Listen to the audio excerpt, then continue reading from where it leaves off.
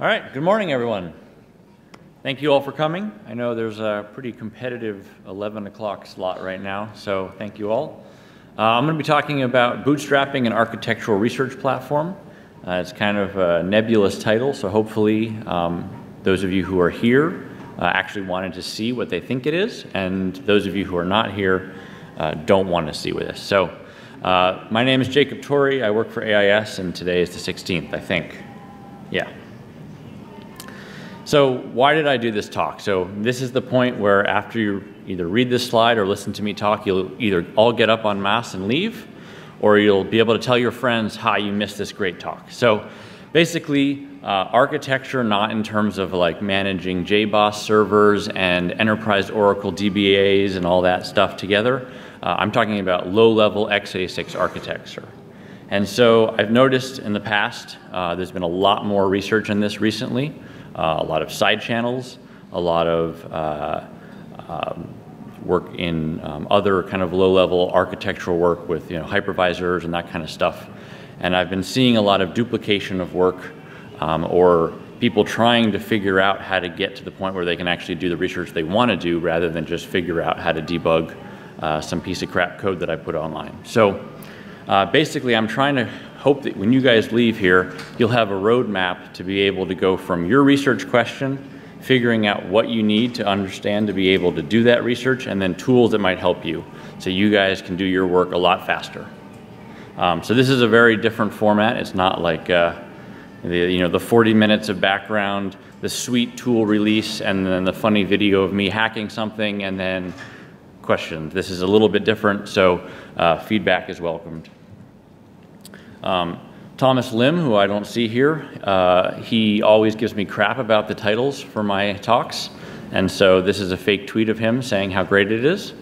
So this talk does not describe any new research really, and the slides are very verbose, and I'm not going to read them directly because that would be quite boring, but I want them to be published and as a leave behind, so if you have questions down the road, you can pretty easily kind of grab them and see. So real quick, I work in Denver. I work for AIS. I lead the low-level computer architecture group, and I usually play in Intel privilege rings less than or equal to 0. So we're going to talk a little bit of background just to get everyone to the same page on what x86 is and the different kind of pieces out there. Talk a little bit about the boot process if some people want to hijack the boot process or modify that in some way. Talk about what you can find from the kernel. Talk about what you can get from a hypervisor. Briefly talk about system management mode.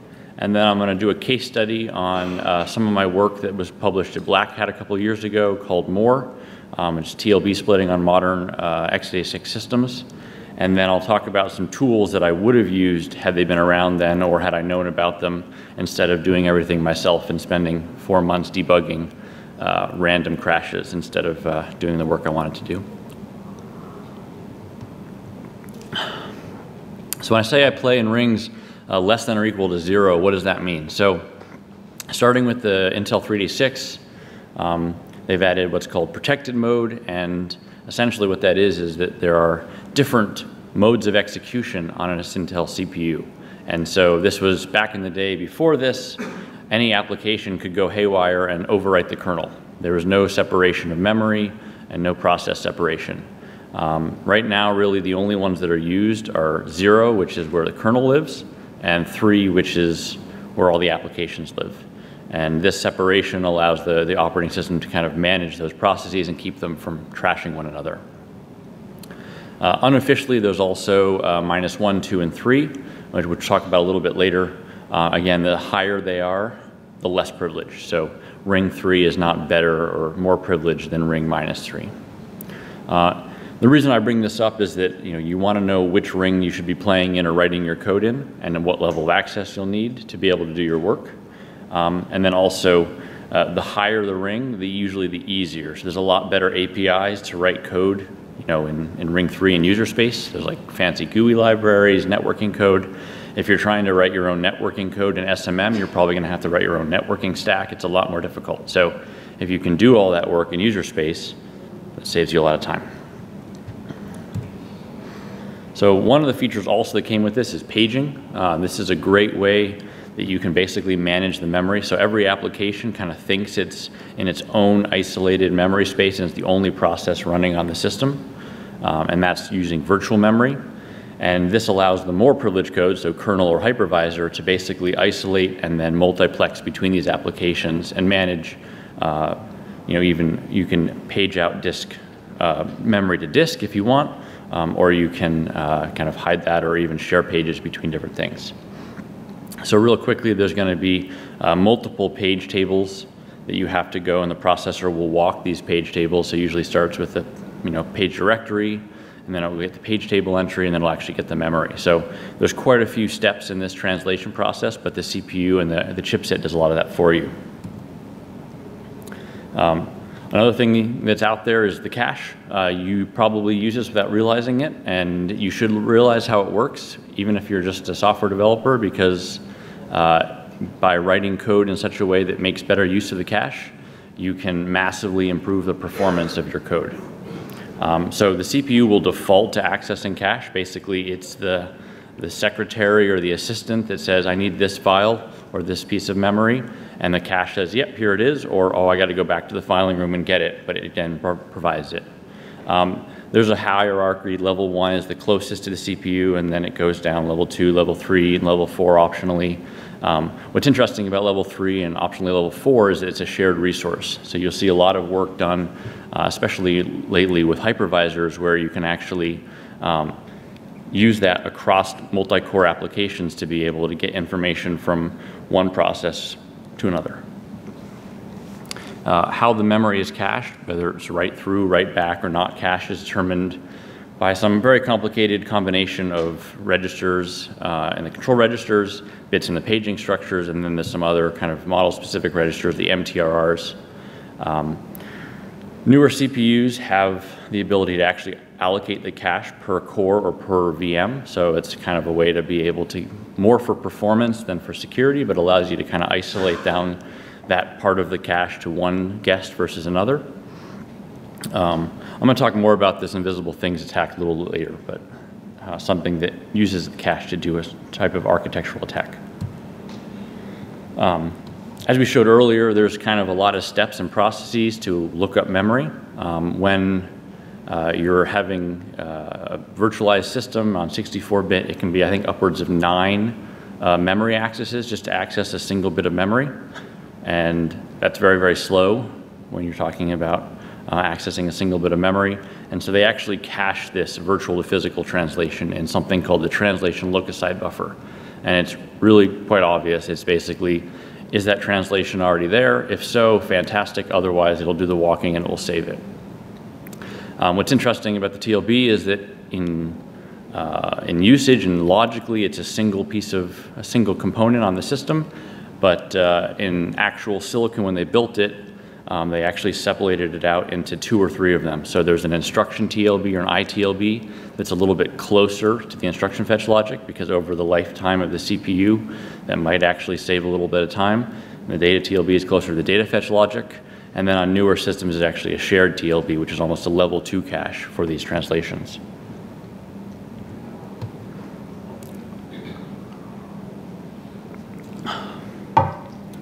Another mechanism that you can play with is the IVT or the IDT. So they basically, hardware or certain software events can trigger an interrupt and basically ask the kernel to do something on their behalf or notify it something's been done. And this is kind of the easiest way for hardware to communicate with something that needs to be done kind of now or relatively quickly. So in protected mode, which is what most everyone is using, it's called the interrupt descriptor table. And then it's the IVT or the interrupt vector table in real mode, which is much easier to hook, but unless you're in real mode very often, it's not as useful. So basically the operating system, when it's booting up, fills this table in memory, sets a special register that points to that table, and then it has all these functions that can handle it. You can also use the interrupt tables to jump from one level of privilege to another. So here's a quick thing from the Intel manual showing how that structure looks. Virtualization, so this is one of the unofficial rings. I don't think that Intel has officially declared this as ring -1, but if you hear someone say that, that's probably what they're talking about. It basically provides a lot of the same features that the operating system has to manage applications for a more privileged virtual machine manager, VMM, or hypervisor to manage operating systems. I would say that the VMM and the VTX extensions are much cleaner than what the operating system has, because when Intel came out with it, they were using hardware task switching, which has kind of gone away, but there's still a lot of kind of cruft left over from there to support older operating systems. What's interesting about virtualization is really done in a very hacky way. So they would actually put the operating system in ring 1, which is usually never used, and then they could actually trap on some of those more sensitive application requirements, and they'd be able to kind of do the operating system's job for it.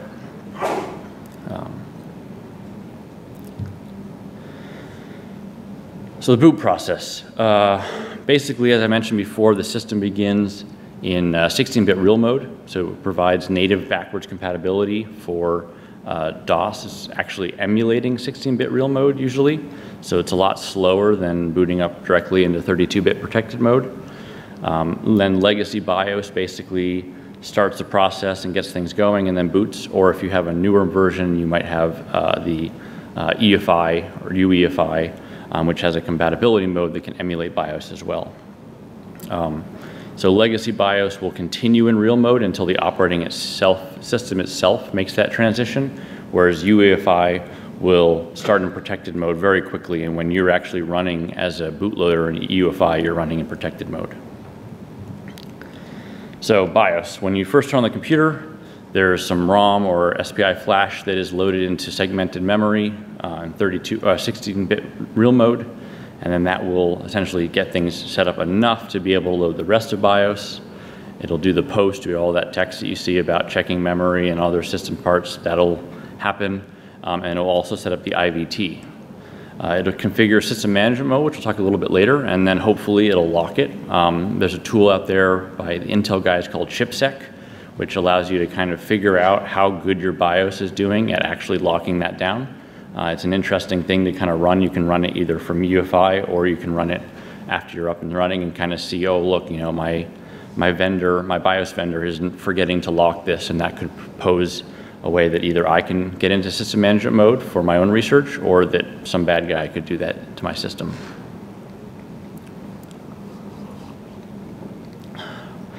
Then option ROMs on PCI devices are executed, so that can configure like a RAID controller or a graphics display, and these right here probably will hook IVT entries. So there's an IVT entry to say load data off a disk. If you have a RAID controller, it will hook that entry so that it can process that using the RAID controller rather than just trying to talk directly to a SATA drive.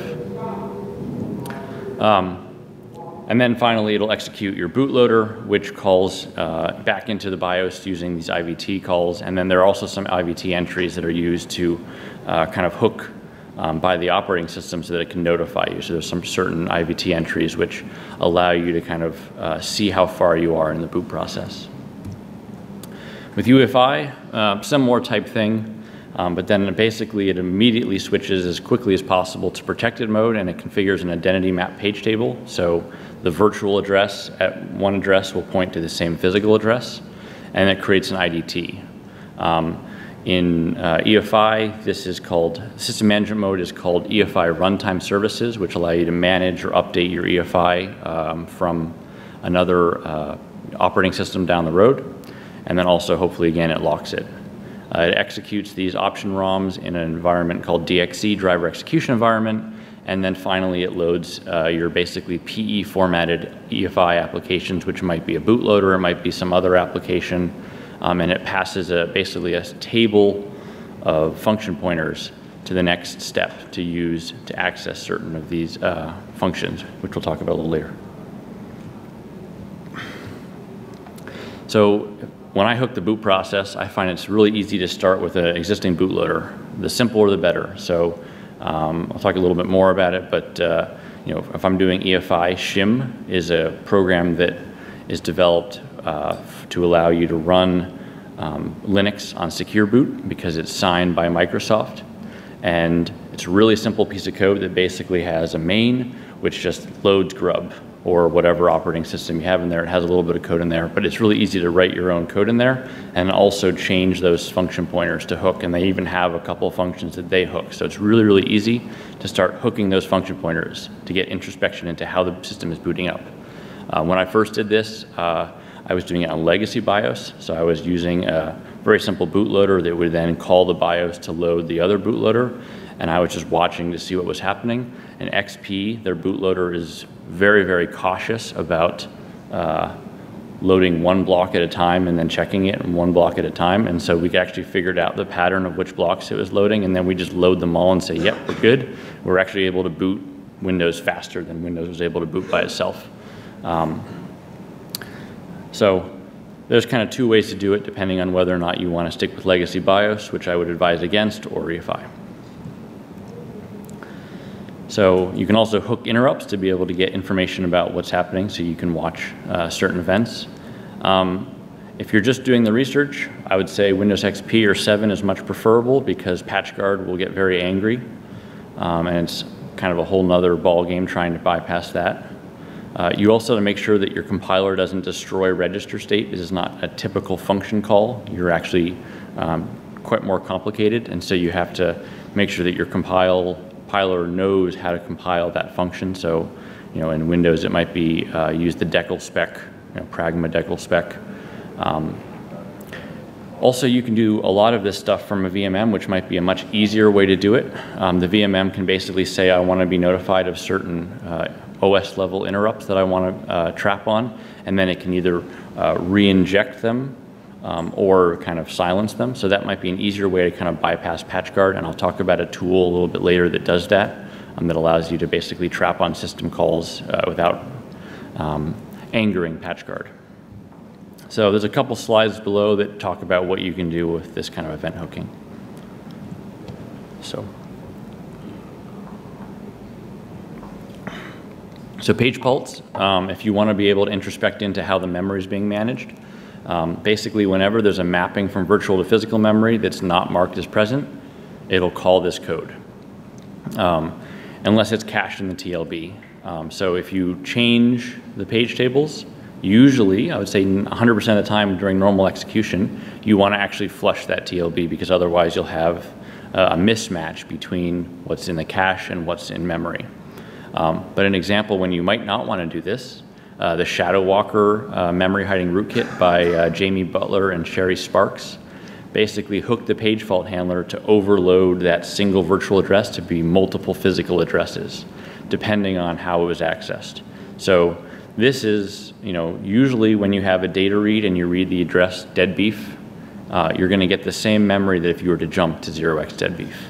With Shadow Walker, that breaks that assumption, which is quite interesting, because usually anti-rootkit tools or PatchGuard or antivirus assume that the code that they're reading out of memory and they're hashing and doing signature checks on is actually the same code that's being run, and this shows that that's actually not necessarily always the case. So it's basically a way to be able to split out what is usually considered a von Neumann system with a shared data and instruction bus to one that is a Harvard architecture separate data instruction bus, which bypasses a whole bunch of defensive software. Another one is general protection fault, which is also used in memory management, but more for access violations. This was used by PAX and GR security even before that, to emulate the no execute bit. So back before you could mark the stack as no execute in hardware, they were actually able to do this through software at pretty minimal performance impact. And so what they would do is they would set the user supervisor bit and say this code has to be run in kernel space, or this memory can only be accessed in kernel space. And then when that general protection fault triggered, basically if the access was data access, it would set the bit to allow it. So it would say that you can access this in user space. It would prime the TLB and then reset it back, but without flushing the TLB. So now the TLB says that if you access this as data, it's all right. If you access this some other way, so as code, it will kick it back. If the type was execution or instruction fetch, it would either alert that someone was trying to execute off of the stack, or it would just terminate as in would in normal NX.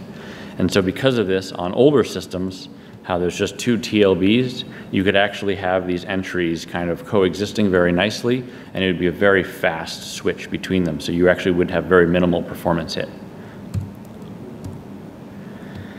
Another one that's come really into vogue lately are performance counters. So these were kind of originally designed to optimize performance critical code. There's a really, really long, like 700-page manual just on how to optimize code for Intel. And it's crazy, like the prefetch logic in Intel, if you were to run the same move instruction like 4 times on a certain region of code, it would tell the second prefetcher that that region of code is worthwhile of prefetching also. And so it's actually faster to run the same instruction 4 times in a certain region of memory than maybe do something else, which the code it says is ridiculous looking. It's like just duplicating instructions. So one of those things is the performance counter. So there's a whole bunch of them out there. You're accessed usually from ring 0 or kernel, but a lot of operating systems expose those for various APIs of varying quality. And there's a couple examples down here. So the last branch record I'll talk about a little bit later. The cache miss counter, which was used, and there's a talk a couple years ago at Black Hat about how they could detect row hammer. So for those of you who don't know row hammer, you should go read about it. Basically they were able to exploit some physical imperfections in DRAM to be able to flip bits, which they were able to get like from JavaScript to kernel space. So pretty devastating attack. And this was kind of an interesting way to detect it because the way they were changing those DRAM was through accessing the RAM directly without the cache very, very rapidly. And that would cause this LLC miss, which is basically the last level cache miss rate, to go through the roof. So during normal operation, they have a pretty good bound on it, but during row hammer, that would just explode. And so they were able to basically see that something like this is happening and then be able to block it. Another one that looks interesting, that if you're looking for a future research topic, I bet you could probably detect shadow walker type rootkits if you were to look at the D and I TLB miss rate. Basically, if you're messing with the TLB and basically enforcing that split TLB, you're going to have differing miss rates than you would under normal operation. And so you might be able to actually make something that from user space or from kernel space could actually detect a TLB splitting rootkit. So if you're looking for a research topic, that might be one. Branch tracing. So the LBR is an MSR that model-specific register, sorry. It records branches, basically the last few of them. So it's very low overhead. It's kind of by default, it's kind of recording this stuff, but it's also fairly low power. It only records a certain number of the last branches. So Intel introduced something called BTS, which is a much higher amount of granular, so you can actually record a lot more, but it has pretty high overhead, like 20% performance impact. So that's not so great. So the new CPUs, so I think Skylake and newer, have something called Intel PT or processor tracing that allows you to log control flow information via ring buffer, either for later processing. So if you're debugging something and you want to know exactly how it got there, you could kind of step through later. Or if you want to, you can actually do interesting stuff with it right away. So that's something else if you're interested in control flow integrity or patch guard or Emmet, you might be able to do that. And so there was some work called Ghetto CFI in the latest POC GTFO, which if you have not heard of POC GTFO, you should definitely check it out. It's available on Google, and talking about how you can do preventing ROP just through using some of these really kind of easy tools. So now we're into switching from what you could do in the kernel space into what you can do from hypervisor. So VM exits are very analogous to an interrupt. They allow the virtual machine monitor to basically register a callback that is called when certain events happen. The nice thing with the VM exits is they're much more configurable. You basically set what you want to be notified of. Some of them are mandatory, so like the CPU ID instruction, when that gets called, it's a mandatory VM exit, which is an interesting way that you can actually detect if there's a hypervisor. So there was some work, Red Pill, which just called CPU ID a lot and basically figured out, okay, it's a lot slower than it should be because it actually has to transition, save all the registers, transition to the hypervisor. Hypervisor has to either call CPU ID or fake it and then transition back so they're able to detect.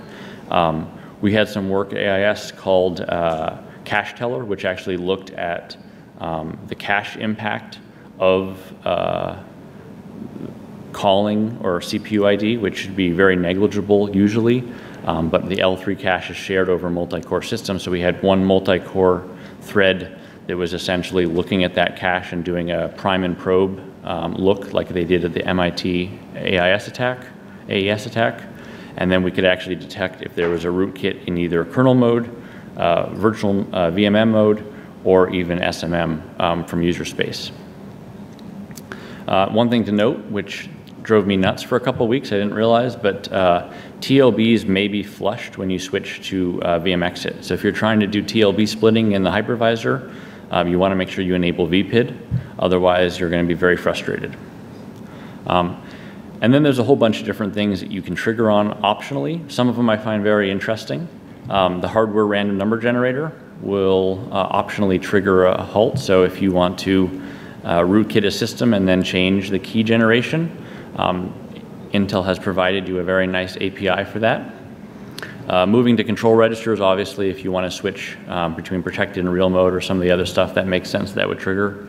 All MSRs, which is also interesting in that you might be able to fudge the performance counters. CPU ID I mentioned, and then I/O to hardware devices or CPU ports. The timestamp counter, I believe there's actually features out there that will allow you to automatically skew the timestamp counter to be able to hide the execution time of the hypervisor, so if you want to be very stealthy. And then also you can trap flag or single step the guest. So a lot of these make a lot of sense. Some of them I kind of have a sneaking suspicion is Intel trying to make sure that virtualization would take off even with Microsoft. I feel like they try to hide the fact that there is a hypervisor there. There's no way that you can detect if you're in a hypervisor without a side channel or without a way that the hypervisor can hide. And so looking at the licensing now Microsoft has got to the point where if you're virtualizing Windows, it kind of falls under the system license for up to, I think, 4 copies. But prior to that, I can see why they'd want to make this a very difficult to detect system.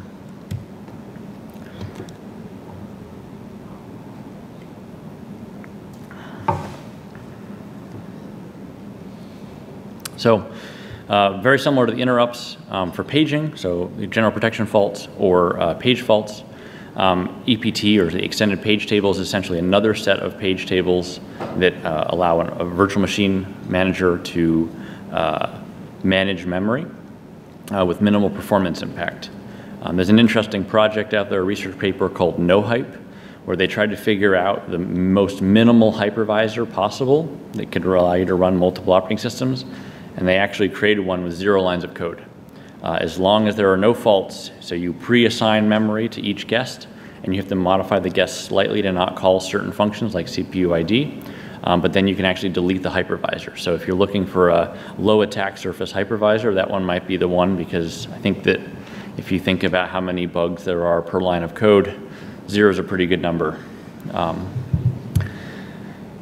So whenever there's a form of violation, you get an EPT fault. There's also an EPT violation, which is if you set the page tables up wrong. And so when I was developing EPT support for a hypervisor, I got that one a lot, but you're not supposed to get that one very often.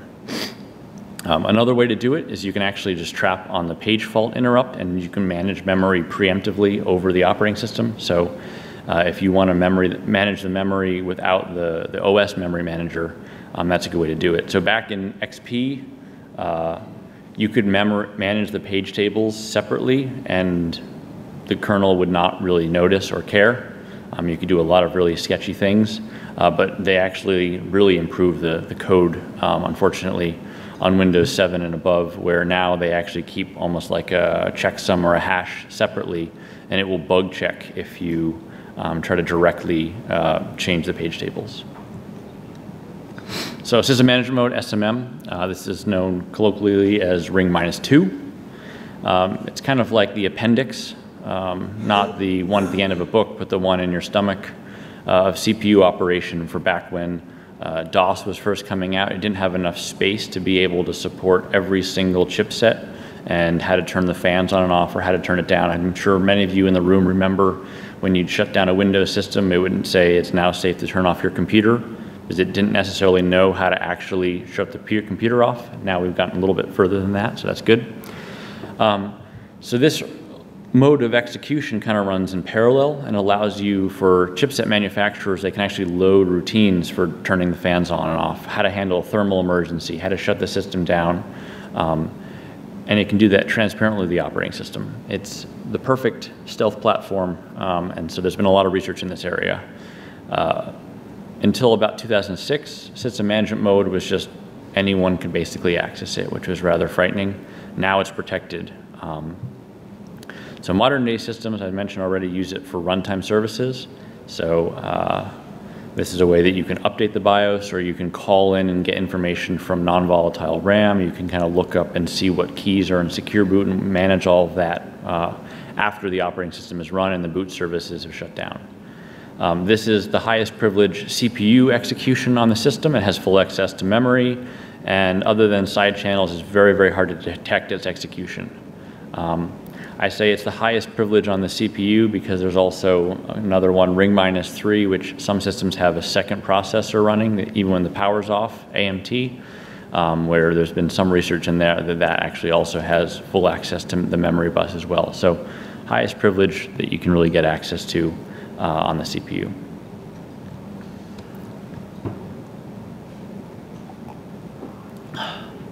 So as I said, before 2006, SMRAM was basically unprotected, so very easy to get in there and muck around with it.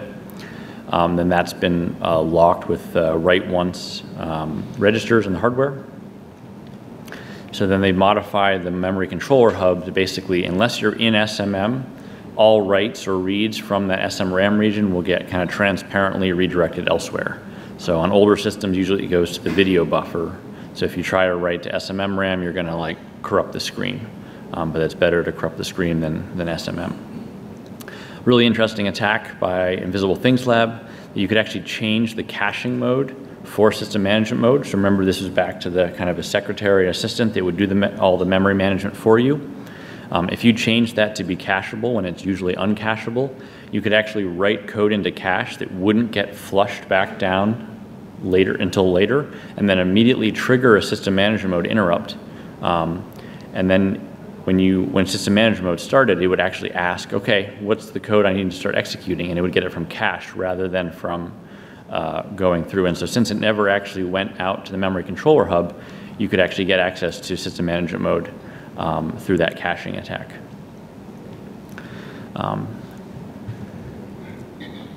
So briefly, I mentioned that there's an interrupt that's generated called SMI, which is how you transition to system management mode.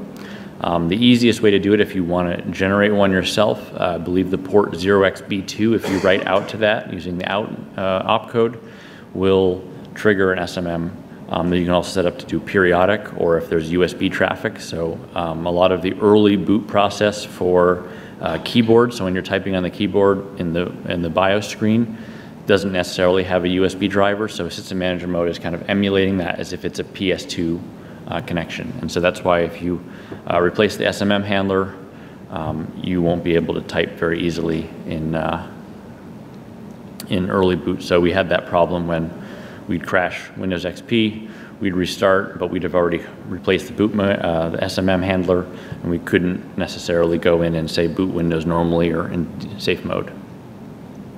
That SMM handler will handle whatever interrupt there is. So a lot of times it's very benign things, so advanced power management or a call from EFI runtime services.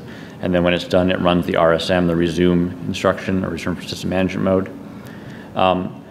What's really interesting, and is just now kind of coming out to light, is the system management mode can actually execute a second hypervisor in parallel with whatever virtual machine you're running, or virtual hypervisor you're running in the normal executive mode. When this came out, it was called dual monitor mode, and there was a very, very short kind of couple paragraphs in the Intel manual saying this is possible, but not how to do it. Now they've renamed it to the SMM transfer monitor and open sourced a reference implementation. So if you're really curious to see how you could actually lock down SMM, and in the ideal world, you'd have two hypervisors working in concert to both protect the executive mode from a rogue SMI handler, and then a the platform from rogue operating systems. That being said, the reference implementation is available online at that link, but I've never seen it or heard of it being deployed, so your mileage may vary. All right, so now we're going to kind of transition that you have some background. This is a good point. If anyone has any questions on anything, I know this is a bit of a fire hose, so maybe some of you guys are falling asleep and then the other half are a little maybe confused, but if you have any questions at any point, please just jump in, but if not, I'll continue. I gave a talk on a low-level bug in the PCI Express specification that allowed you to break out of virtual memory in any system with PCI Express. And I asked, are there any questions partway through? No questions. And I asked at the very end, are there any questions? It was right before the bar, open bar, so no one had any questions, of course. I said, all right, see you guys at the bar. And then almost everyone lined up to ask me the same clarifying questions. They were embarrassed, one after the other. So please don't be that. All right, yes. So you mentioned using STM. You mentioned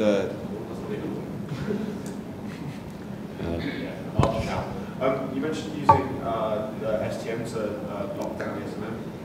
Does that allow you to protect against tricks like the black holing attack, where they were re-windowing memory to get around the SM, or the memory controller? Does that protect against that, or is that still an issue? So I'll repeat the question real quick. So basically, does the STM protect against the black holing attack that Christopher Domas presented at Black Hat 15, I think? Kind of. So the black holing attack you can prevent very easily with like one line of code in a hypervisor. And so, Intel's like perfect model secure system is one with both a hypervisor running and a system management mode hypervisor running. And that would basically block that right to remove that APIC, which is a very legacy feature which you'd never want to do anyways. So you could definitely block that. But also what you did is say if that wasn't blocked by hypervisor, and then you were able to change how system management mode was behaving with the STM, you could actually kind of lock it down to only do certain things. So you'd be able to then trap to the STM and say, well, that's kind of strange. Why is it trying to do this? So that would be just another kind of wrapper around that. And so it'd be like a case of like cross-monitoring. Yep, and so there actually is the ability to call from one hypervisor to the other and to either communicate saying, hey, something's going on, or you could actually kind of give it a launch control protocol if you're doing a trusted boot. And you could basically say, these are kind of the constraints on that system management mode handler I want, because I think after the fourth time invisible things broke into system management mode, Intel was like, all right, fine, we'll figure this out. So, great question. So, how do any of these features differ How do any of these features differ if the system is running a secure enclave at the same time? So SGX is quite interesting in the sense that, for those who don't know, SGX or secure guard extensions or enclaves is basically a way that you can run code kind of encrypted even to the operating system. So it makes it very, very difficult to introspect on what's going on. What's interesting about SGX is that the enclaves can only protect user space code. But they require the cooperation of ring 0 to actually start them up. And so if you're thinking about the perfect malware, it might be kind of difficult in the sense that the operating system could basically say, I don't want to run any SGX enclaves, or it's not signed the way I want it to be signed. But SGX does provide on CPU memory encryption, and that is pretty well protected. I'm really curious. We're kind of looking at another open research project, if anyone's interested, to see if you could do some of the same level of cache side channel attacks through SGX. There's some caveats in the manuals that say they don't necessarily protect against cache access quite the same way. So that might be an avenue for attack, but SGX is kind of more on the user space side, not necessarily at these levels. But the nice thing is that once you're in the enclave and you've initialized, you can kind of block yourselves out of being introspected through the operating system or higher. All right, so quick case study.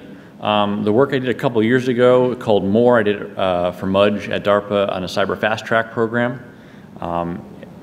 My code, which is very bad, and I still get emails to this day asking how to even get it to compile, is right there if you're interested. So basically what I wanted to do was do TLB splitting, so in the same kind of model as both Shadow Walker and the BACS GR security, but I wanted to do it for defensive purposes. I wanted to look for code injection attacks, or more specifically, I wanted as running as an STM, so hypervisor in system management mode, could I detect if system management mode code itself, the handler, was being modified.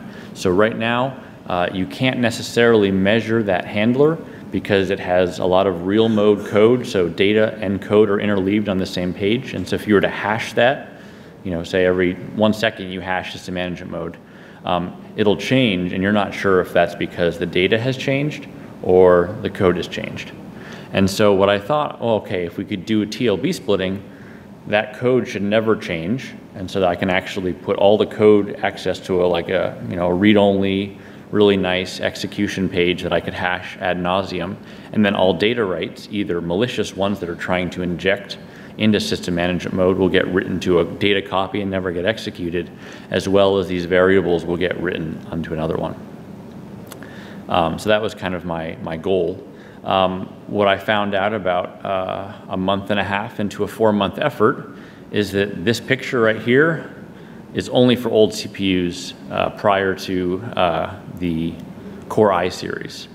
So now there's another level 2 cache called the STLB that basically is a bidirectional data flow between the instruction and the data TLBs. So I can't actually split the TLB on modern systems. So that was a little frustrating setback, considering I was already under contract. So that's the challenge, right? And so what I had to do is I had to be able to trap on memory accesses and then differentiate between code and data fetch. So at the page fault level, you can actually figure out if the faulting EIP was the same address as that was the faulting address, and if so, then that was a code access.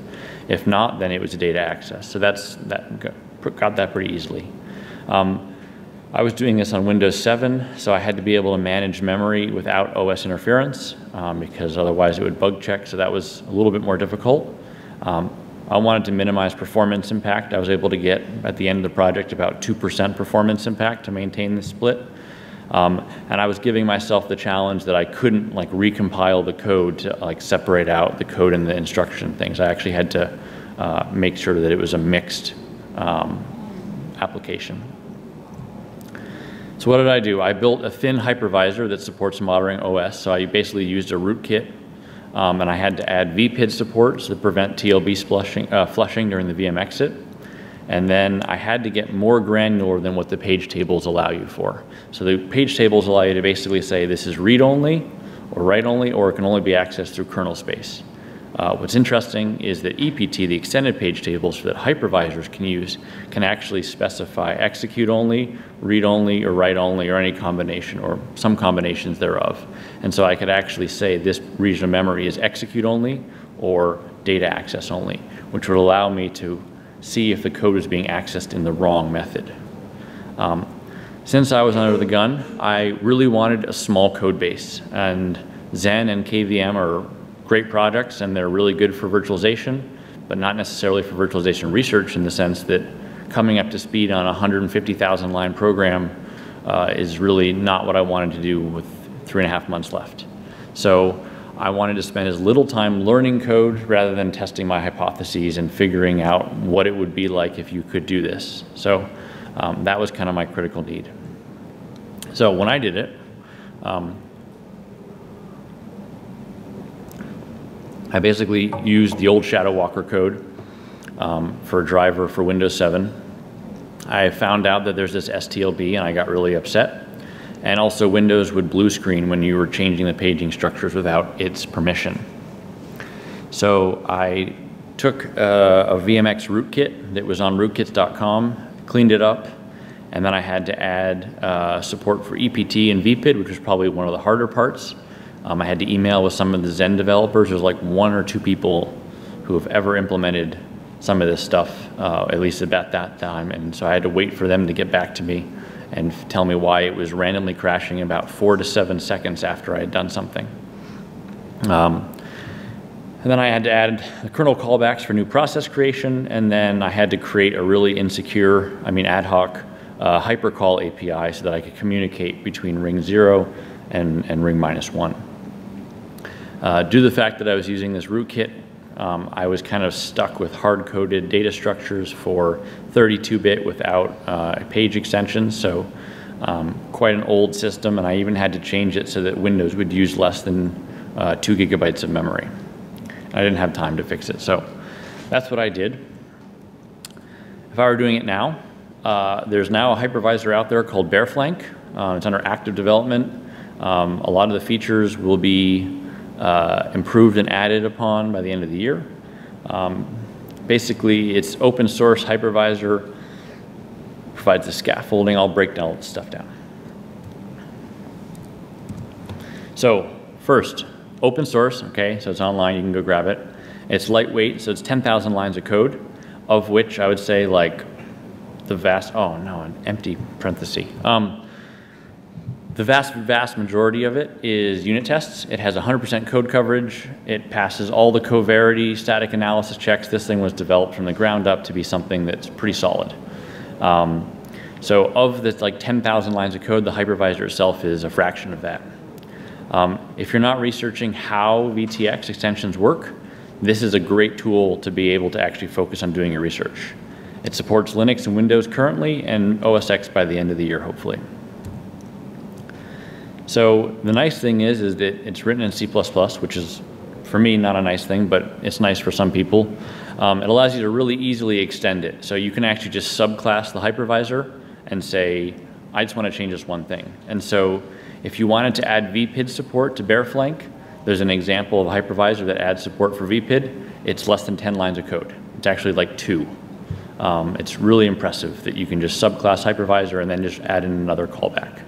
If you wanted to add selective MSR trapping, say you want to muck with the performance counters, less than 25 lines of code, plus whatever, mucking around you want to do. So it's a really easy way to basically extend a hypervisor to do what you want to do without having to worry about all of the hypervisor work itself.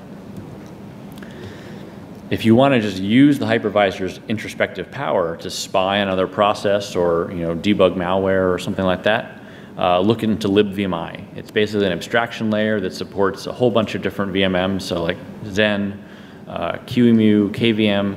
Bearflank support is hopefully coming.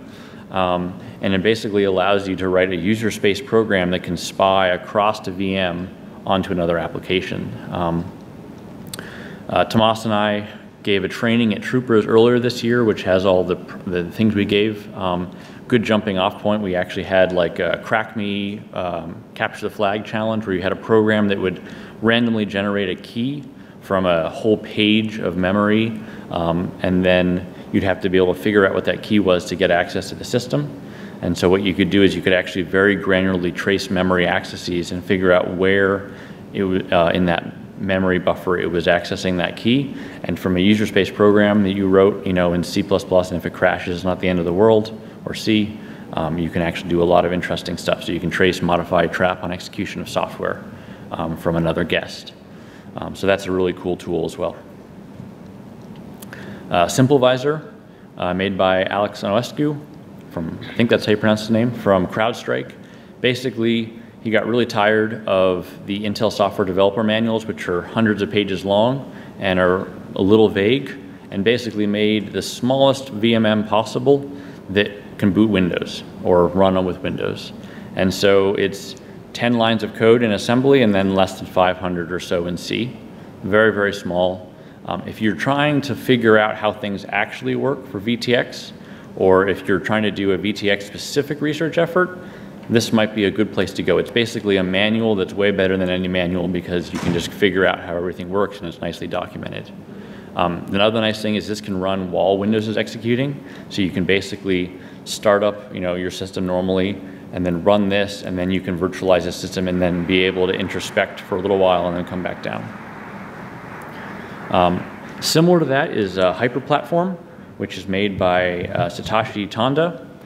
Similar to this, but is more robust and extensible for Windows virtualization. So he has another one called DDI Platform, which uses this, and it's an extension of this that allows you to bypass patch guard and trap on certain features.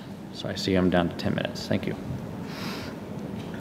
So Hyperplatform and Bearflank, they're actually kind of merging, so they're both working together. So you should be able to do similar type things in Bearflank down the road, and this will be basically an extension to Bearflank. So if you're interested in those kind of things, expect that by the end of the year. Another nice thing out there is a skeleton kernel driver. So if you want to have access to Ring 0, so I've written a lot of kernel drivers, but I have no idea what the Microsoft APIs do. I have someone else try to help me with that. But if you need access to Ring 0 to be able to run shellcode, usually you get a Linux or a Windows skeleton kernel module, and then you can use that and to kind of add in whatever you want to do. I think Linux is a little bit easier because Windows has driver signing. You kind of got to reboot and say either you sign your driver and you add trusted certificate, or you have to disable signature verification in order to execute. So Windows used to be nice and easy. Now I would say it's a little easier on Linux. GNU EFI provides a way to do EFI application development very, very quickly. It's basically you just define EFI main and include EFI, and then you can write an application that gets compiled to the PE format that is needed, and then you can run that either in KVM through OVMF, which is the open source virtualized EFI implementation, or you can even just grab the reference implementation, which almost everyone else has already grabbed, and then just put their logo on it and resold it. That's available, but it's a big code base. And then lastly, I mentioned this earlier, the shim Linux loader. So back before when you have secure boot and you want to be able to boot Linux, now a lot of the Linux loaders are signed by Microsoft or signed by keys that Microsoft trusts. And I think that Microsoft has lost some keys recently anyways, so you could probably sign them yourself. It's a great way to see how you can run code in EFI, hook those certain functions, and then it already has code to pass those modified functions on to the next loader. So you can run Linux with a hooked EFI boot service function very easily. One last thing I want to talk about, so puffs very quickly are physically unclonable functions. Basically, it's a method to expose variance when building ICs. So when you're building a chip, sometimes there are a few atoms bigger or smaller between the next one. And so you're going to get device-specific responses if you can find a way to expose that information through software. Obviously, they're very hardware-specific because you're talking about literally in some cases, a couple extra atoms here or there. And they're also very varied by temperature and the hardware age. So this is mostly academic research thus far. I think that there's a lot of exciting stuff coming out. So I'm going to be releasing PuffLib in the next month or so, which provides an abstraction layer and all the error corrections. So if you want to develop a new puff, say you think there's another way you can do it, or you have a new hardware platform, like say a mobile device that you think you can find a puff in, this does all the error correction for you and provides a really simple seal and unseal API. And we hopefully will be able to release also a source of puffs that's available kind of everywhere, every system with RAM for most cases. So that'll be kind of the first puff that we know of that's available on almost every system rather than just specific systems. All right, so to wrap up, as I think we're down to the last few minutes, figuring out what you need to be able to answer your research question is the first step. And then hopefully, you can figure out from that what privilege level, whether you need to run in kernel space, hypervisor mode, or whether you need to find a system that can support core BIOS and run in system management mode.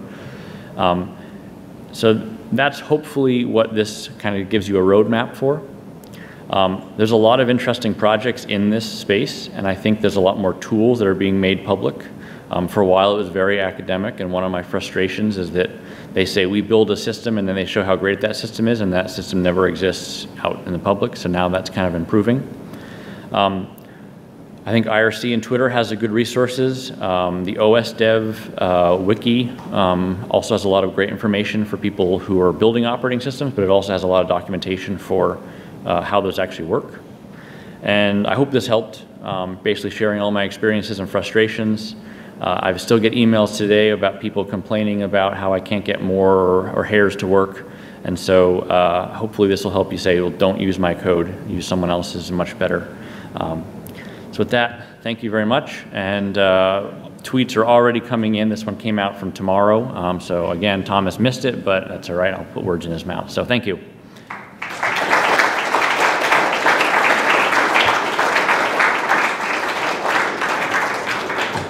Do we have a couple more minutes for questions? Anyone has any?